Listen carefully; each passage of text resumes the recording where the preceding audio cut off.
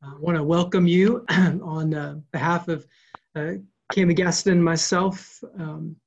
We're excited to have this conversation with you about canoeing the mountains, about adaptive leadership principles and how they apply to this season and in the months to come that are full of so much uncertainty, but opportunity as well. Just to give you a sense of how this Zoom call will unfold, we'll go back and forth between Cammy or myself sharing a little bit of those leadership principles and offering some thoughts.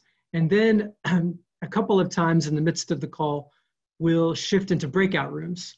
So, and we have several other folks on the call from the conference staff.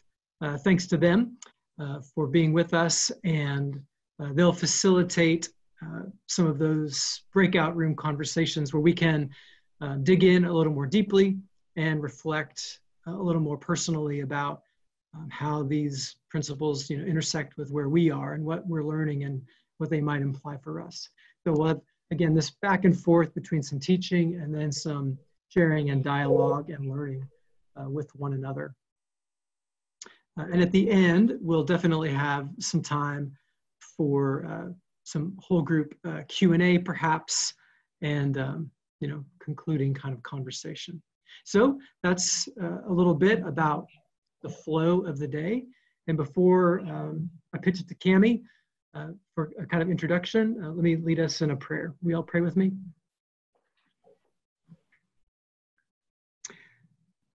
O holy and steadfast God, we find ourselves in so many ways in uncharted territory. And in this season in which we don't have all of the answers and we're not always sure what the right steps are to take next. God, we are thankful that you are always with us, that you are our rear guard and our shepherd leading us. God, on this call, we hope that your Spirit will move in our midst. Help us to see new things about ourselves, about our churches and our communities, about the wider landscape, so that we may step into this uncertain and uncharted territory with a greater degree of confidence, and that we may lead our congregations forward in a spirit of adventure, in a spirit of a learning journey that will change us all for the better. And God, we give you thanks again for your constant companionship along the way. It's in Christ's name we pray. Amen. Amen. Thanks, Andy. Well, about, a few years ago, 2017, I discovered that this book, Canoeing the Mountains, was a great resource for church leadership. And I gave the book to all of the pastors who were at that time serving in the Metro District in order to give them an opportunity to read what Todd Bolsinger says about what it takes to do change agility.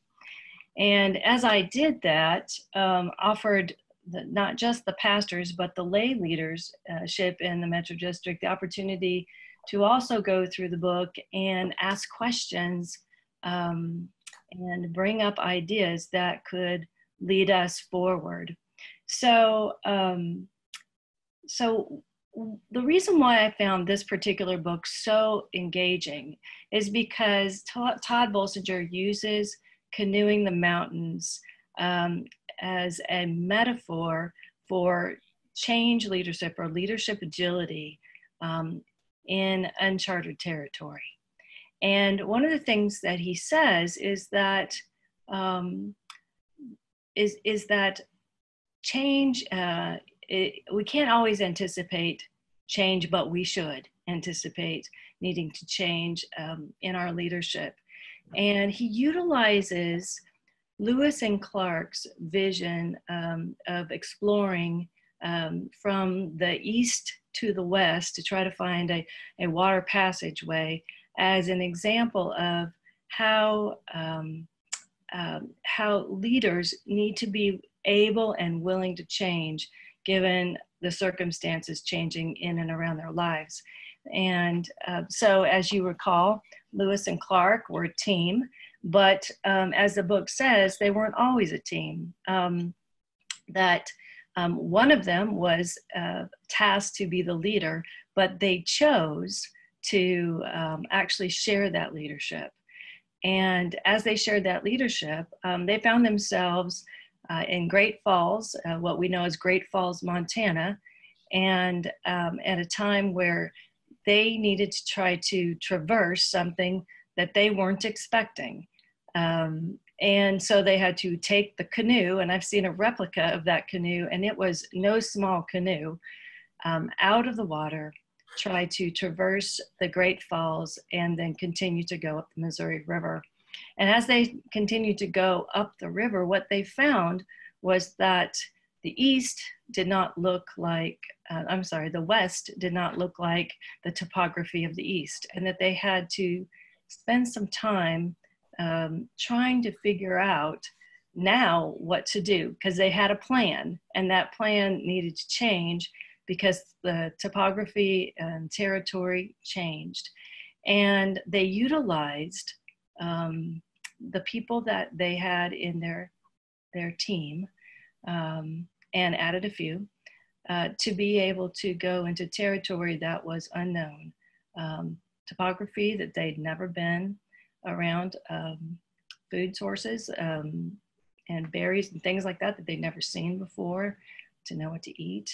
And they utilized the person, a Native American woman, and her gifts and abilities to help them traverse something that they knew nothing about.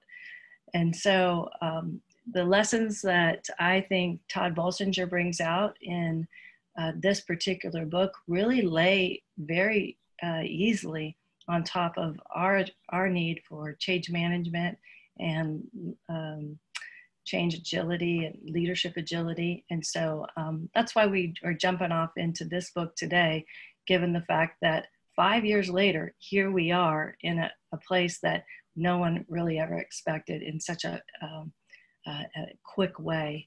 And so I want to pass that on off to you, Andy, as you can talk a little bit about the kind of things that we need in order to lead change.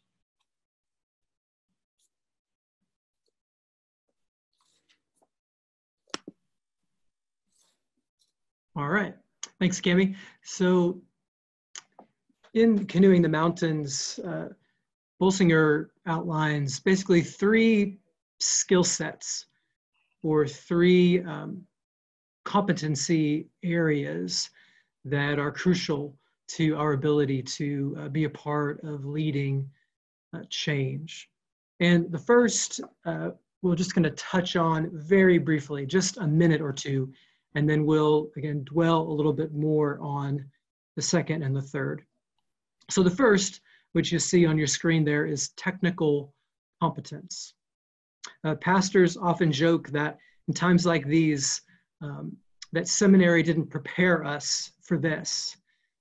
But technical competence, the kinds of skills that it implies, they are the very things that seminary actually did prepare pastors for.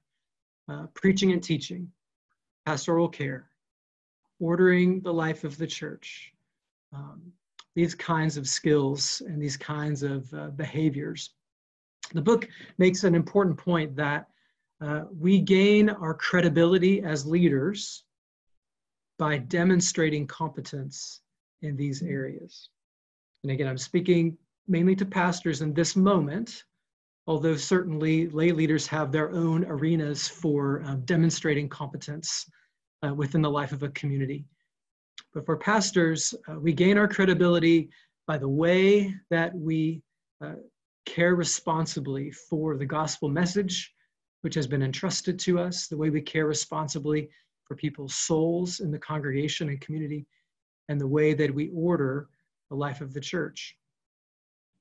So again, we're not going to dwell at length on technical competence, but it is important to lift up that for all of us as leaders, our ability to be a part of this learning journey with our congregations our effectiveness in that, it hinges on the technical competence that we've shown to date, and in the technical competence that we demonstrate moving forward. And the last little point I just want to lift up about this is just my own thought, that for the past 2 months, I've heard a number of pastors comment that as you have stepped into the online space in new ways, that there's been a lot of grace among the folks in your congregations. If things haven't gone just right, that's been okay. There's a shared understanding that everyone is on a steep learning curve, learning lots of new things at a rapid pace. And again, there's been a lot of grace.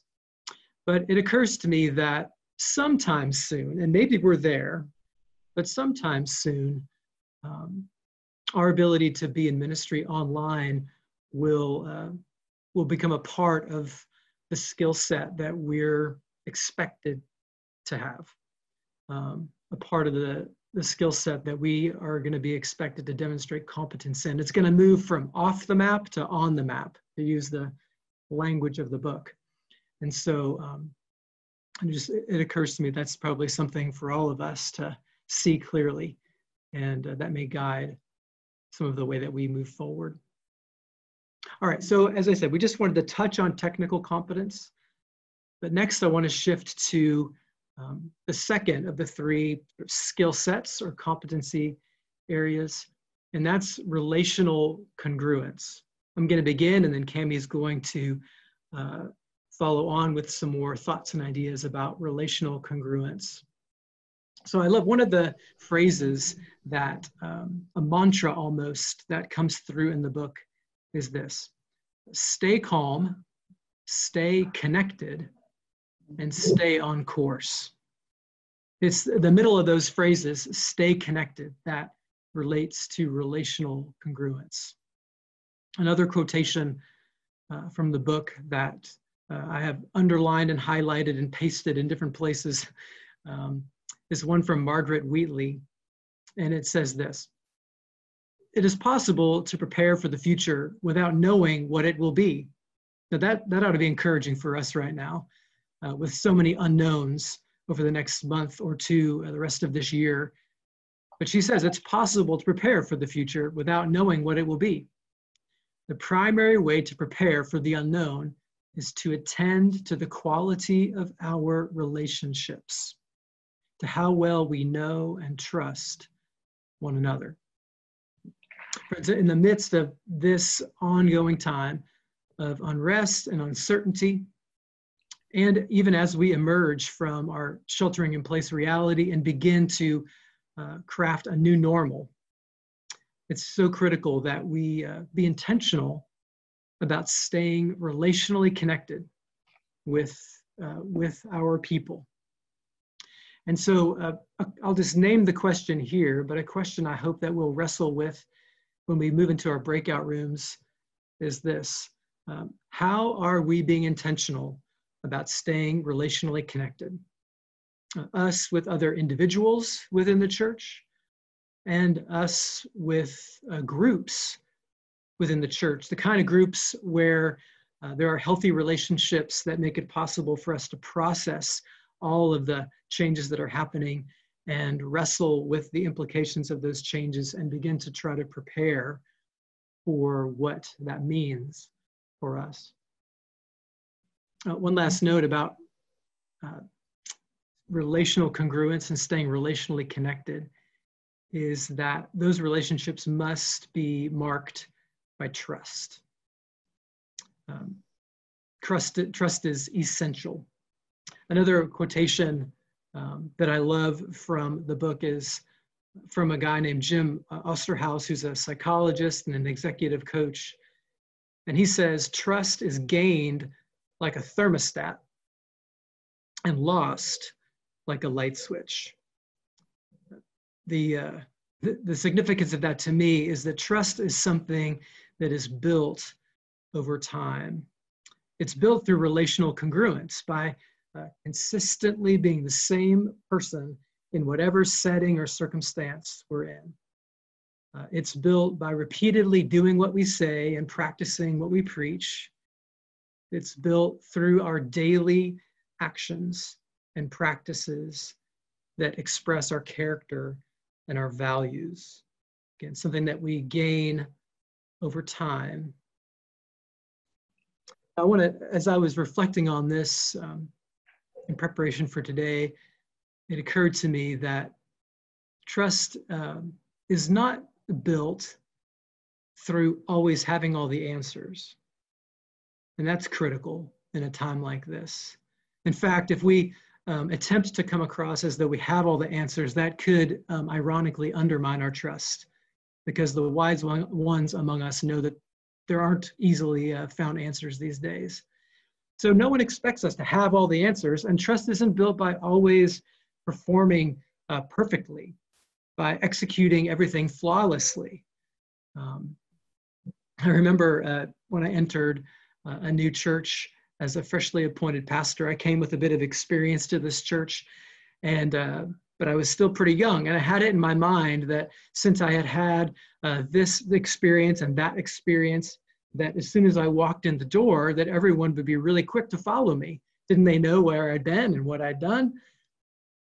But that congregation helped to wake me up to reality pretty quickly and remind me what we know, and probably what I had just forgotten, and that is that my ability to lead in that place would hinge on relationships, the quality of my relationships with the people in that church, and that would take time, and it would take me consistently showing up and being who I had been at other places before I could lead there. So relational congruence is this second skill set, and it's worth all of us reflecting, especially in these times that are calling us to move and act in different ways and have different kinds of patterns week to week, to reflect on our habits and patterns and think about which of those are building trust and which inadvertently could be eroding trust, and to ensure that we're being intentional about deepening our trust in this time. So Cammy, you want to take it from there? Sure. So here we are as leaders, and we find ourselves in a place where change has been thrust upon us, or that we've decided that in order to fulfill our mission, our purpose, everything that we need to do in the future, we need to initiate change. And so when that happens, oftentimes what happens to our system is that the persons decide where they think and what they think and feel about the direction we're going, or what's happening, or how the change is impacting them. So there are 6 different ways that we could be, oftentimes find ourselves in relationship with people. So there are, right before you, that's the 6 ways: allies. So those are the persons who will help you, and others, like in the metaphor, climb the mountain. They'll figure out when you get to particularly difficult places how to help you along the way. They're on board all the way, and they're going to be your allies. They're going to walk with you. There are the confidants. These are people who are loyal to you. These are people that you show your vulnerabilities to, that can help you along the way. They'll support you. They want to help you be successful. Their investment is in you, and along the way, they will care for you and give you input so that you can succeed. They're also your opponents. And so your opponents, it's important to recognize, are not your enemies. These are people who are stakeholders with a different perspective. And most of the time, these are the people that have the most to lose. So it's good to listen to them, to consider their thoughts. But you have to watch out, because they're likely to be the ones that don't want change. So you need to ask the question, are the ideas that they're offering me taking me to the place of being able to fulfill the mission or the goals that are set before me? these folks will debate the ideas, and you can spend time debating the ideas with them with the hope of listening, but also bringing them on board. And it's important, as something that I think Andy just said, to really, as the leader, to value every single person. And so the tone that you have with them, with your opponents, is key. To hold, as someone said in the book Anatomy of Peace, to hold that sort of position of peace, of being willing to listen, and also try to help folks on board, because the questions that these opponents ask are important questions that need to be answered. The next one is your senior authorities. These are people who need to know that you're climbing the mountain. They generally want to know your plan. They'll have your back. They'll support you, and they are people that we are to honor. And so those are really key people in making sure that they're on board. And then the next is the casualties. Now, anytime that there is change, there's going to be casualties. These people are, well, they have to decide if they're going to follow you or if they can even follow you. They may not have the ability. They either don't want to, or they don't have the capacity to make the trip. These can be painful losses, but what's important is to recognize that there's going to be some casualties, and being able to attend to the persons who just can't make the trek with you is really important. So, you know, I've always found it interesting that in our hymnal, our book of worship, I believe, there is in the book of worship, there's a little liturgy for those who are going to be leaving the church. And, you know, oftentimes we think of those as persons who are, you know, moving just to another city or something like that. But what if we considered those who can't go alongside of us as those to be blessed? And even if it's just the leader blessing them to do something different, there's closure in that. And in some instances, you know, persons really can think through what it actually means to have somebody willing to love them and bless them in a way that is full of grace. Maybe they'll even find a way to have capacity to not be the casualty that they thought they were going to be. So it's important to remember them as we consider change management. The last are the dissenters. It took me a while to really understand the difference between the opponents and the dissenters, but I think the clarity that I got in this is that Todd Bolshinger says that these people are the naysayers, who are the canaries in the coal mine, who help you see how opposition will be formed. They ask very good questions, they voice radical ideas, and they often mention the unmentionable. I think the difference between the opponents and the dissenters is that it's not that they have a lot to lose. They just have other ideas. They see the mountain and they want to go another route. They think their idea is a better way, and it truly might be a better way. They ask, why are we doing it that way? And it's absolutely important for leaders to consider the why. And so they lift up questions that may absolutely be imperative and helpful for the leader to jump in and engage the dissenters in seeing if they really are going the right direction to fulfill the mission that you want to fulfill. So it's important to seek their engagement.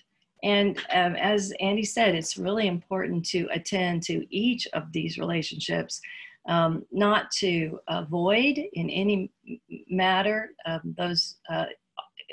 any of these relationships, because they're all valued people that need to be a part of moving forward.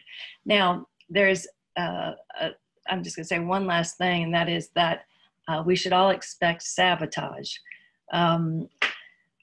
I'll never forget a conversation that I had with one of the pastors in the Metro District who said, "Oh my gosh, I read that whole section on expecting sabotage and what sabotage, that you have to almost have sabotage moments and survive that, or you have to survive a sabotage actually, in order to know that real culture change has happened." And in order to survive that, it's important to engage in every part of the relationships that are listed here in the book. Andy? All right, so I think now is the time that we will shift into our first breakout discussion.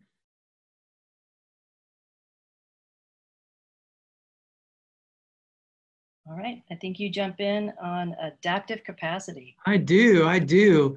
And friends, again, well, if there's a desire to return to any of the content related to technical competency or relational congruence, we'll have time for Q&A at the very end, and definitely can hold some space for that.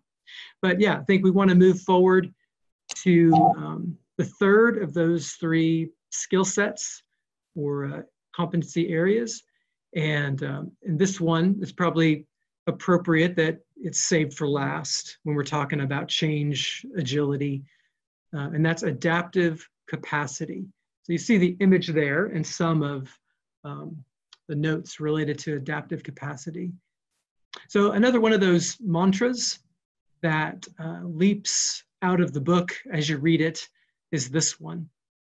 It says that we should let go, learn as we go, and keep going no matter what.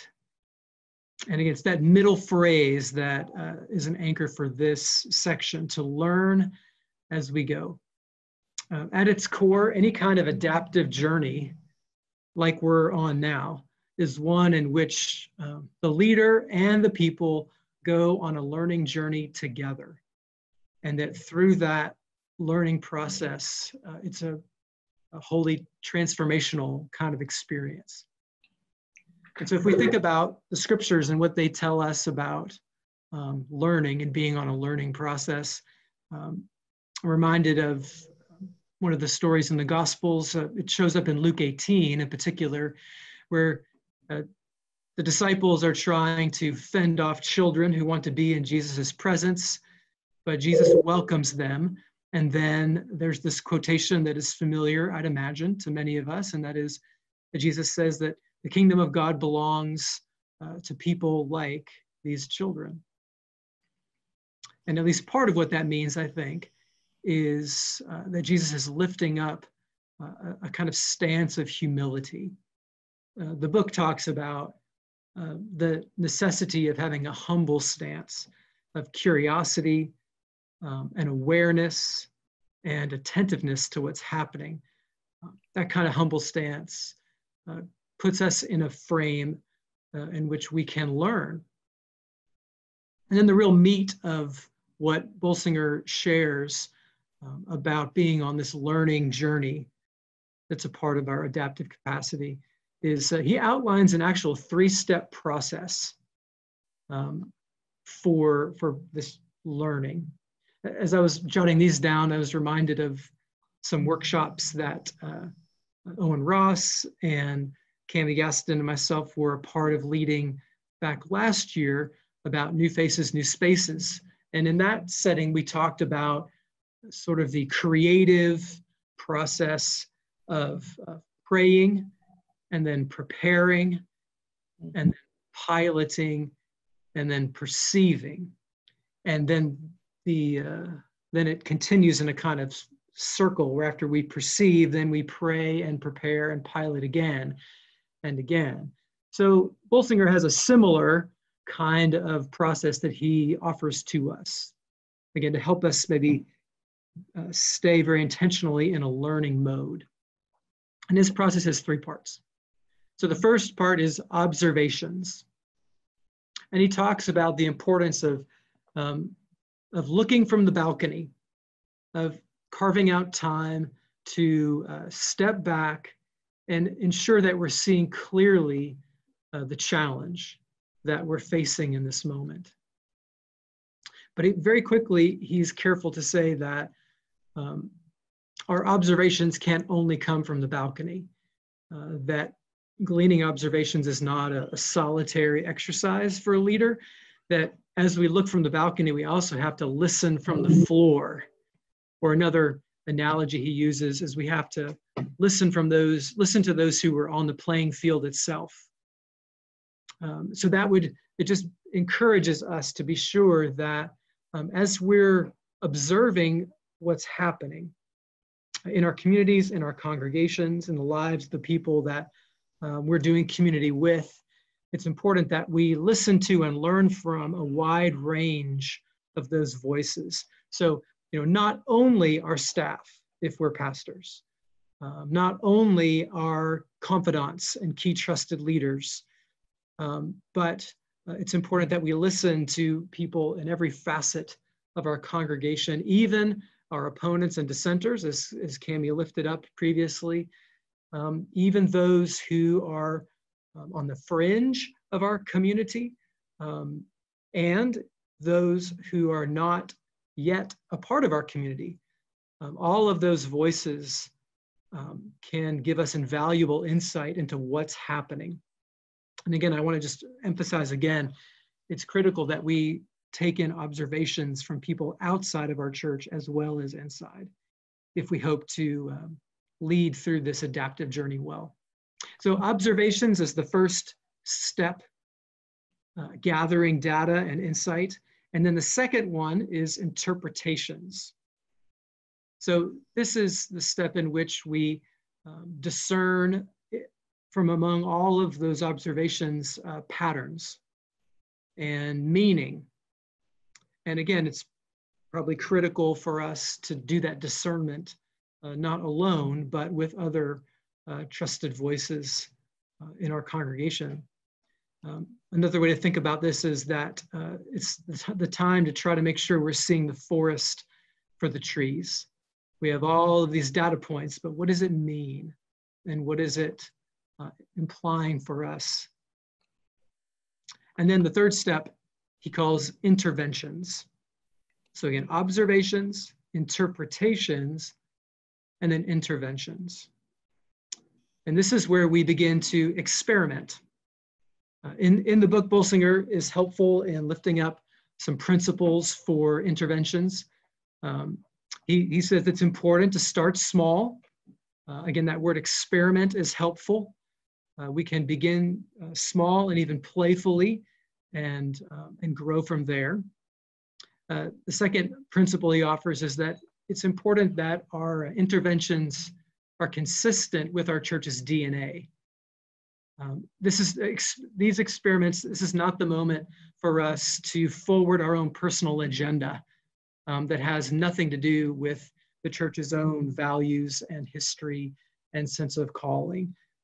Our experiments ought to be, again, consistent with who our church has been, and hopefully, again, build upon it and be that next stage of growth and development for the church. And then last is, he says, with regard to interventions, that we should always expect resistance.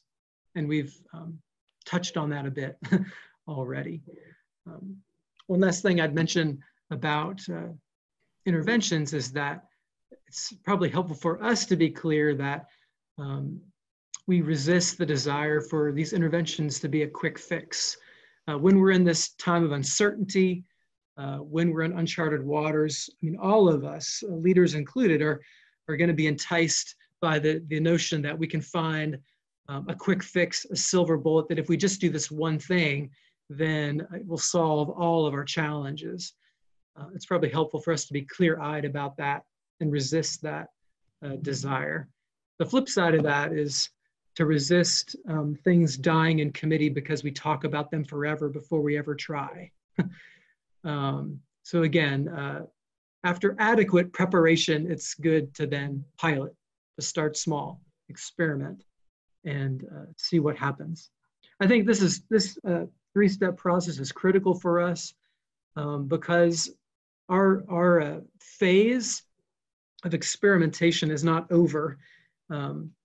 It didn't end when we figured out how to have online presence and do ministry online. As we emerge from sheltering in place, the world we'll step back into won't be the same world we left. And so this learning process continues for us as our church figures out how to thrive in the new normal. And so I hope that we can continue to hold on to that principle of observations, interpretations, and interventions. Right. Cammy? Sure. So when we're in that process of learning about what's going on, it's really important to do that through the lens of your mission and your vision. So, I mean, all of us, I think, because we've been around the church for a while, have done our vision and mission work. What's the mission statement of our church? And we've come up with quite a few over the years in my life. And so I've thought about that. What happens when things seem to change? So I want to just say a couple things about mission and vision. So when you have an adaptive challenge, it's essential to clarify your mission and look at it really, really closely. And reevaluate how your vision and organization will fulfill your mission.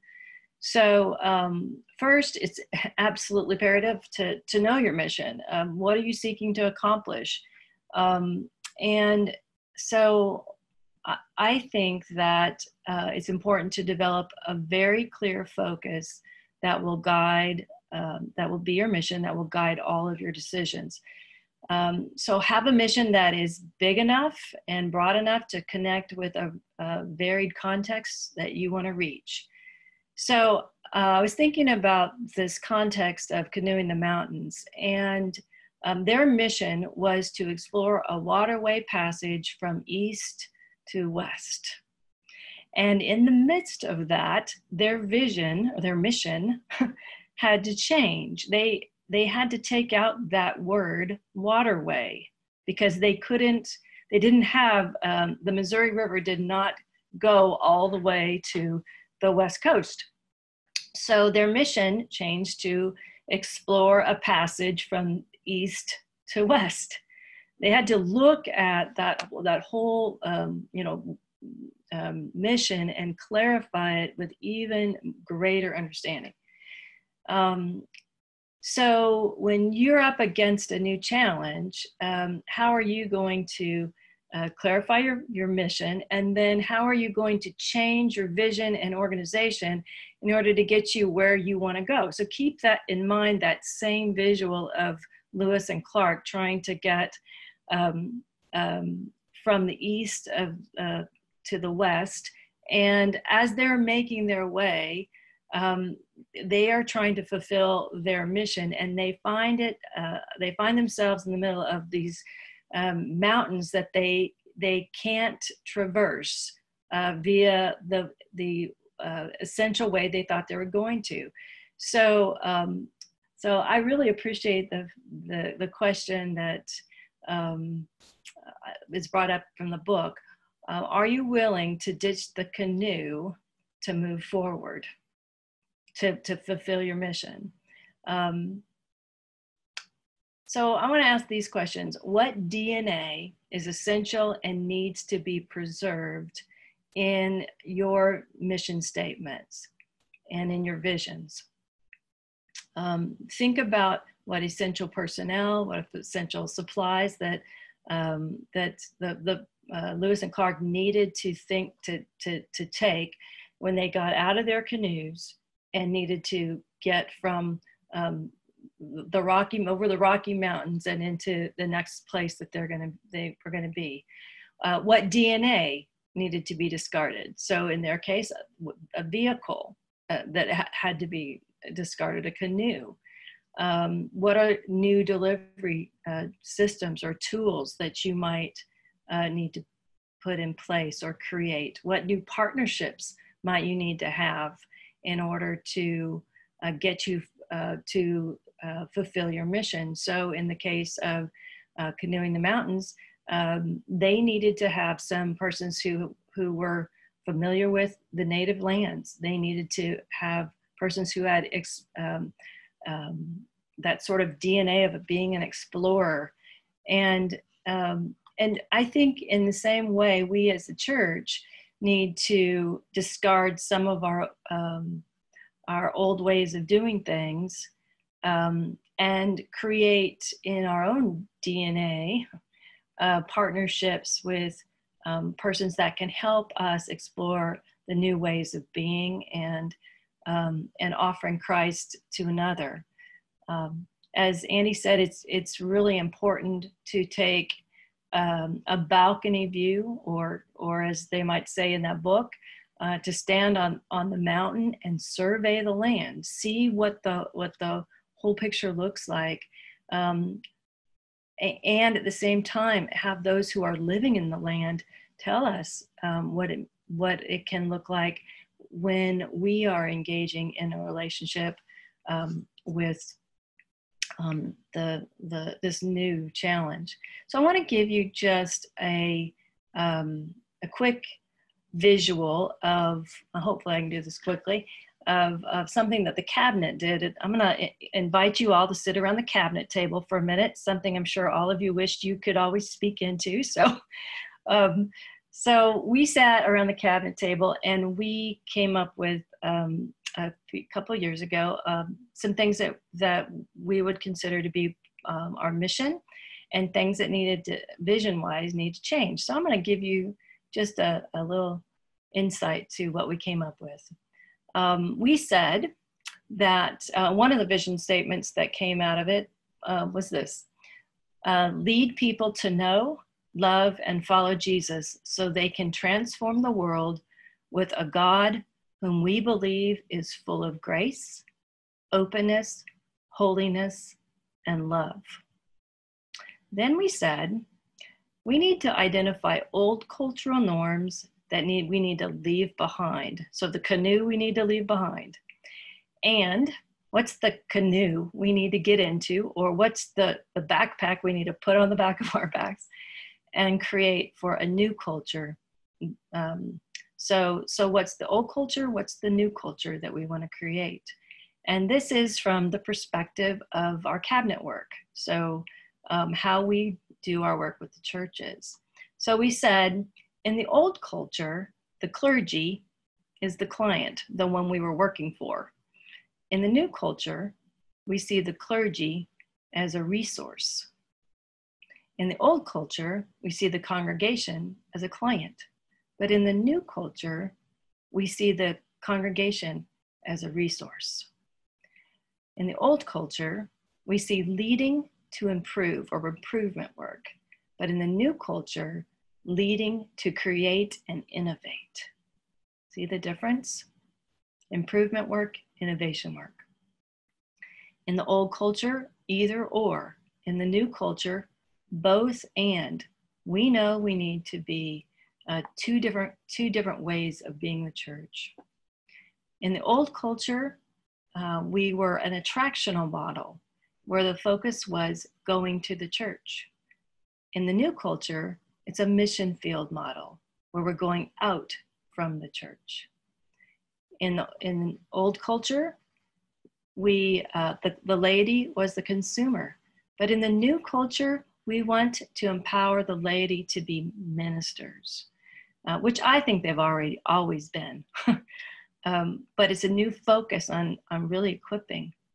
And then I'm just going to give you a couple more. In the old culture, status quo oriented.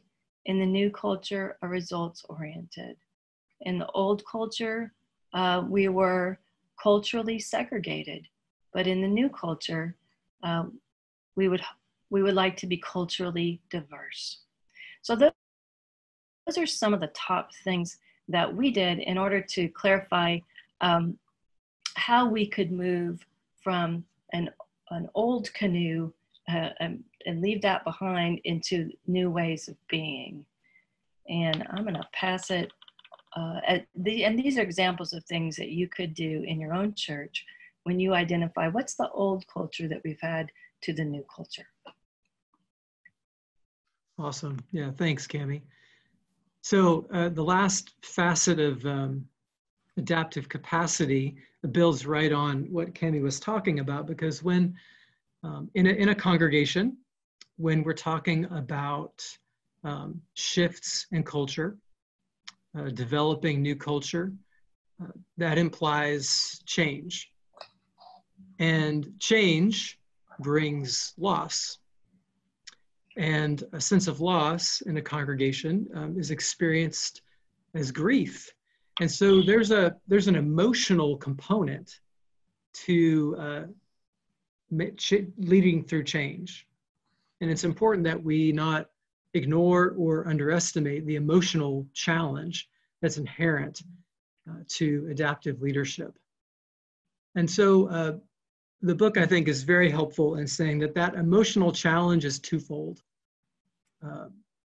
Part of it is that we as the leader, whether we're clergy or lay, we as the leader must stay calm, monitor our own emotional responses to the changes that we're living into. Even if we're a part of leading them, we still may experience our own emotions around them. I might ask you to think about some of the emotions that you've experienced over the last couple of months as you've been a part of the adaptive work that has been before you. Perhaps you felt at times excited, at other times exhausted. As the leader, you yourself may have been sort of felt exhilarated by the new ways of sharing the gospel and connecting with people. And you may at times have had your own grief to work through, missing standing in a pulpit in front of a congregation and connecting with people in that way, as one example. So it's important for us to be aware of and monitor our own emotions in the midst of these changes. And it's helpful for us to be aware of the triggers that we may have, those things that tend to hook us and then invite us to kind of lose our calm and our cool. And it's helpful to recognize that that anxiety that maybe we bring to our church can be contagious, and calm and cool that we bring to our congregation, even online, digitally, as we're connected, can be contagious. So knowing our triggers is helpful. And again, I think the book is helpful to lift up some common ones. Acceptance is one. If we feel as though we are not being accepted, that may trigger us to lose our cool and not live into our best selves. Competence could be a trigger.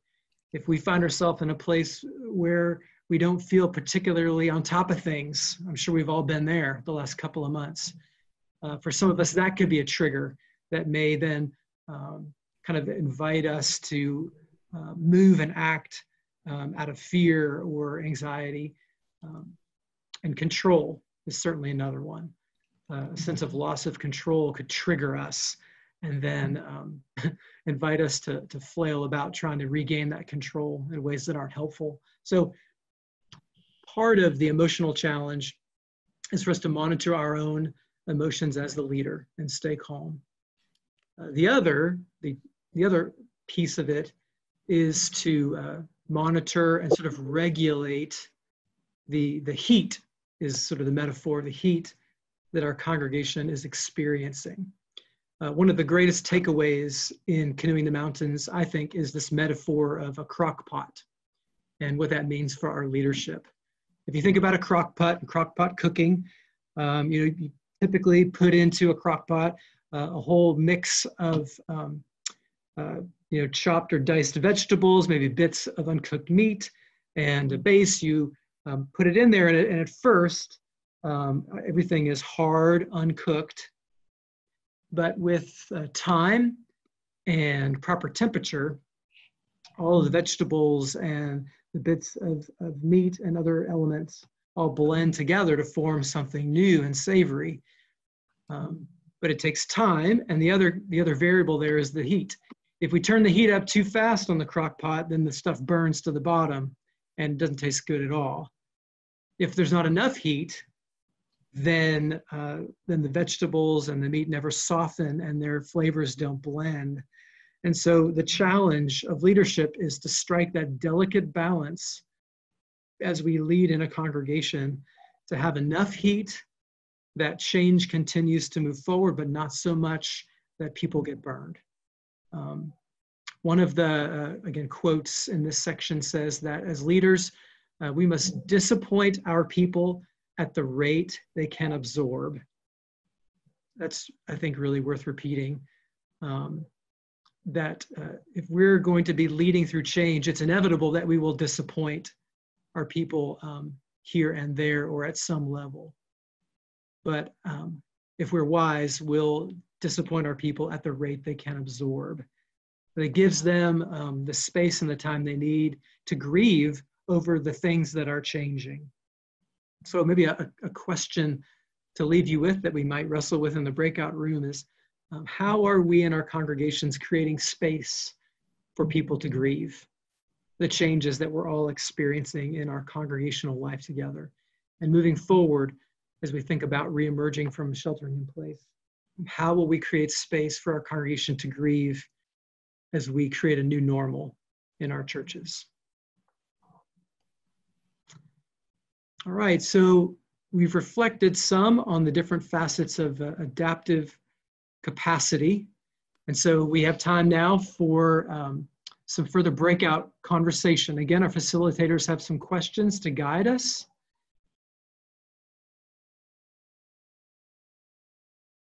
I think we're all back. Do you want to wrap us up with the few minutes we've got left? Okay, we just have a couple of minutes, but I want you guys to take a look at that graphic that's in front of you. We talked about technical competence, so being able to lead when you're on the map, and that map could be anything anything you are overseeing and doing it well. Relational congruence, that had to do with how it is you are in relationship with people and attentive to those relationships, no matter how easy or hard they are. And then adaptive capacity, ways to help change management. And so the center part of that is transformational leadership, which is what happens when we attend to all three of those areas. And so I always want to lift up before you all the fact that the book is an excellent book. We only covered a few things on the book, but basic kinds of things, but I think it's worth a full read. I did give you the opportunity to have a download of the Canoeing the Mountains Christian Leadership in Uncharted Territory. There's some notes that I want to thank Sarah Calvert, Reverend Sarah Calvert, for putting them together. She is from the Virginia Conference, and she has a workbook in there that you can do personally and with your leadership, so that you can do some adaptive work, change management work to assess where you are right now and where you want to go. There is on the last pages of the book a recap of the whole book. I'm not going to speak those to you, but on page 217 and 18 are listed there, and I gave that outline to all the lay leaders a few years ago in the Metro District, and they took that and worked with their churches. And I think that's really all I wanted to share around just being able to use those resources, take all those, the book and follow, I think, a really good workbook. And then we'll just ask if there's any questions that you guys have as we end today's webinar, and see if we can help you out. So you can put those in the chat, or you can unmute yourself and just ask the question. And maybe I just want to jump in real fast before we move to Q&A. Owen reminded me, and I was planning to do this, I'm glad he did, that tomorrow the Center for Church Development is offering another webinar at 1:30 on Tech Talk. That center has gathered some technology and media experts from some of our churches in the conference to share their know-how about hardware, software, subscription services, all the kinds of things that we're learning about so rapidly and trying to get up to speed on. And so to put that one in your calendar tomorrow, 1:30, another really helpful webinar coming from the North Texas Conference for you. Yeah, it's actually on Thursday. But oh, yeah. I was thinking today was Wednesday. Yeah, you're right. Thursday. Thanks, man. It's Groundhog Day during COVID-19. For real. Is it Saturday? What day is it? Do you think the groundhog will like shelter in place? What? Gosh. Oh. Any questions or comments that you all would like to ask before we move on? Yeah, Cammy, this is Evelyn. I was wondering, do you have that outline that you provided lay leaders a couple of years ago? Is that still around somewhere? I do. I have it. I can send it out to the list. Okay. All right. Thank you. Yeah. All right. I'd like to have it. Yes. Thanks, Evelyn. We had a great conversation about finding space for grieving, and I was wondering what may have come from some of the other groups.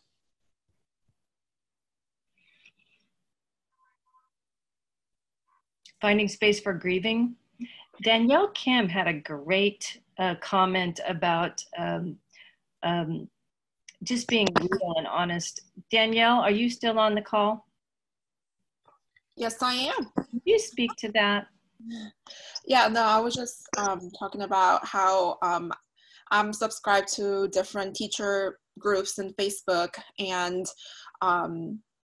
they put out very short, one page, Instagram sort of a page, 3-line sort of narrative of how teachers are feeling, with this. And so, they'll say something like, classroom being empty, not being able to say goodbye to kids. So when the Facebook puts out those groups put out stuff like that where I relate to, then that's an opportunity for me to share that and, just personally have the opportunity to process that narrative that I relate to. And so I was just suggesting that we might be able to provide a space for our folks to grieve when we are able to in social media platform where we can just put out narratives that they can relate to and allow them to share and allow them to sort of have that personal moment to process with their community. And so that's what I was sharing. Am I making sense? I'm just hearing blank. Yeah. So she was saying what they miss. I miss being with you. I miss, and allowing people to just be in the real, think about the real. Thanks. Any other thoughts or questions? Okay. All right, well, we thank you all for joining us today, and thank the facilitators as well. And just keep on connecting to being great leaders in our conference. We appreciate all you're doing. Thanks. Thank you. Good to see everybody. All right. Peace be with you. Thank you, Cammy and Andy.